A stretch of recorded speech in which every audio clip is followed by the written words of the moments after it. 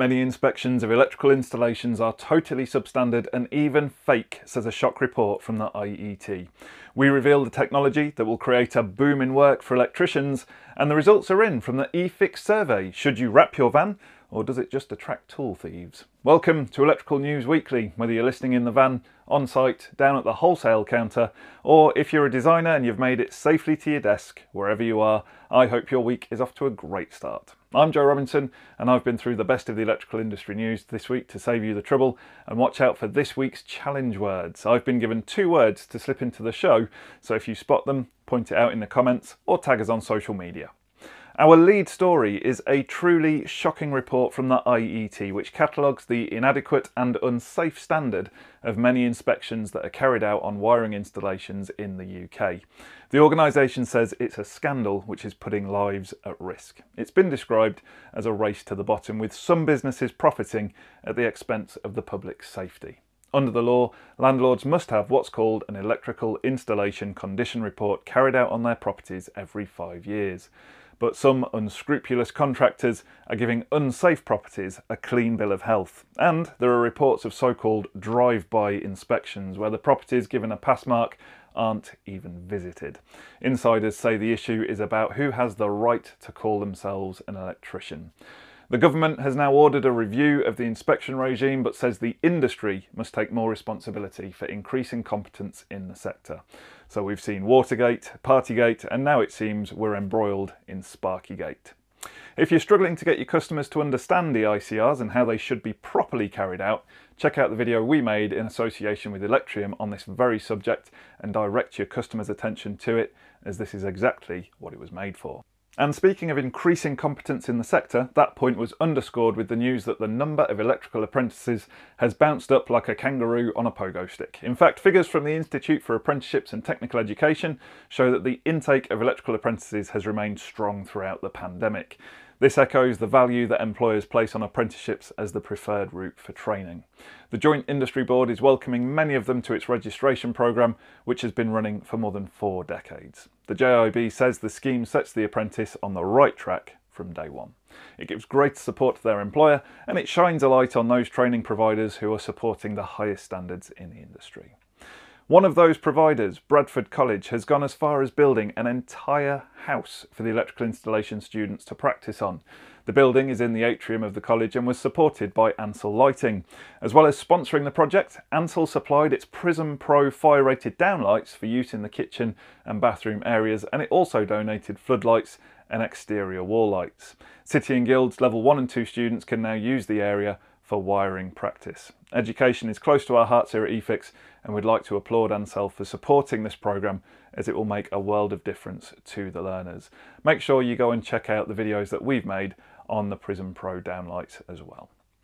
Making sure more of those students and apprentices are women has become a priority for the industry. It's estimated that currently just 1% of electrical contractors are female. Now, a new not-for-profit organisation called the Register of Tradeswomen is on the hunt for electricians to add to its roster. It was set up by Hattie Hasten, the founder of an all-female plumbing business. Now Hattie has teamed up with specialist firm LCL Awards to draw up an inclusivity charter for the industry. Hattie says it will help attract and keep women in the profession. For lots more on apprenticeships and becoming an electrician, check out some of our explainer videos, including our College Connection series. I've popped a few links in the show notes. One booming new area that young electricians are expected to work on is the installation of heat pumps. In fact, the ECA is warning the industry to prepare for a surge in demand for the technology. The growth is being driven by a new boiler upgrade scheme launched by the government this week. The plan offers a grant of up to £5,000 for electrical contractors to replace traditional gas boilers with both air and ground source heat pumps. The government has a target of 600,000 heat pumps installed by 2030. If you've never installed a heat pump before, fear not, training is available. In fact, Stiebel Eltron has just launched a training program called Heat Pump Pass. It's an online video training course, and it delivers a technical overview of how heat pumps work and the key considerations for their installation. The course is broken down into 26 bite-sized segments, and it takes 5 hours to complete. Once you register for it, you have 1 month's access to finish the course. Again, I've put the link to the free course in the show notes. Now, when an electrician moves on in his or her career, they inevitably consider setting up their own contracting business, and that business usually involves a van of some description. And the next decision is, do I wrap my vehicle with my new business name and colour or not? Surprisingly, more and more contractors are deciding not to brand their wheels.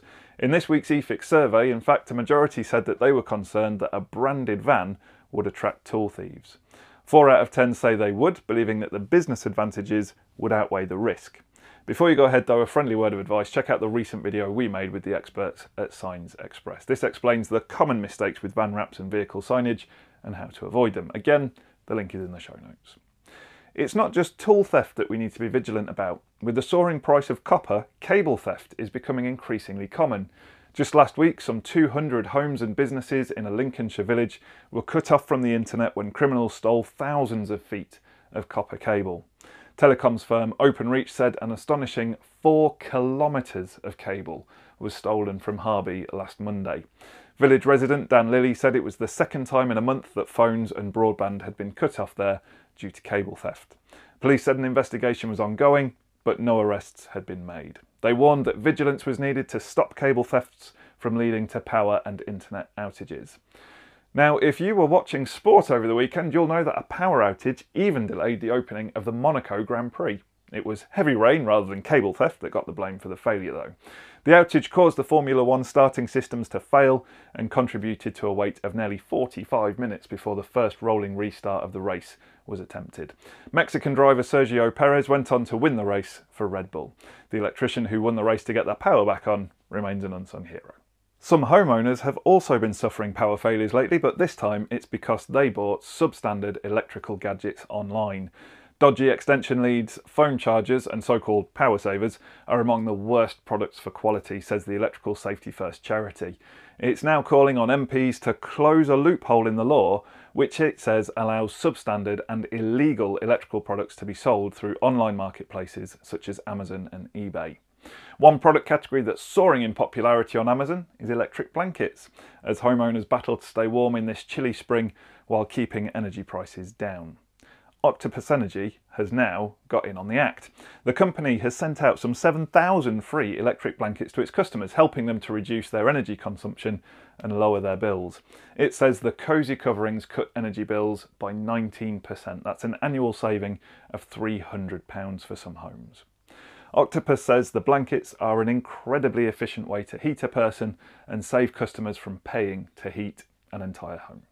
Another easy way to save is to take part in the Refer a Friend programme run by many suppliers. Electrical Direct has just launched its referral programme, which allows electrical contractors to earn discounts off their orders together with their friends. By referring a friend, both you and your mate will receive a discount off any of their 12,000 products. In lighting news, it's been announced that DALI 1, the control protocol, has now been scrapped in favour of the new DALI 2 version. Sounds a bit like the sequel to a film, doesn't it, that? DALI 2, this time it's personal. As well as lighting, DALI 2 certification covers bus power supplies as well as control devices such as application controllers, sensors and other input devices. The DALI Alliance said that DALI 2 certification has matured sufficiently that it no longer sees the need to offer a registration scheme for DALI 1 control gear.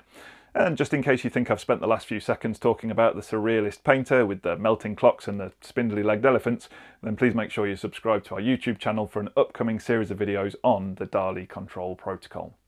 In other lighting news, LEDs have arrived at the Envirovent Stadium, home to Harrogate Town Football Club. It's all part of a £3.5 million investment in the club, which will also see a brand new stadium. The North Yorkshire club have just completed their second season in the Sky Bet League 2. The plans also include an extension of the corporate hospitality area and a new bar in the home supporters end where they can celebrate their wins. For more on LED lighting, check out our special lighting playlist. Again, I've popped the link in the show notes.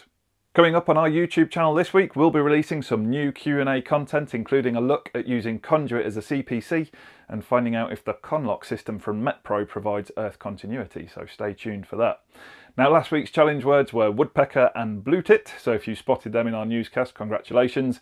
If you think you know the words that we've smuggled into today's show, pop your guess in the comments and we'll dig out a goodie bag prize to the first to get the right answers. And speaking of goodie bags, last week we threw out the challenge to come up with a witty name for an electrical business, and Daniel Lindner came through with our favourite. He's recently started up his own business and has decided to go with the name Power Ranger, which we think is genius. Reach out to us by clicking the link in the show notes, Daniel, and we'll get something cool sent out to you. And all the best with the new venture there. As always, folks, make sure you subscribe to receive the next update. Thanks for listening, and until next time, have a great week, stay safe out there, and remember, there's no such thing as a torque calibrated arm.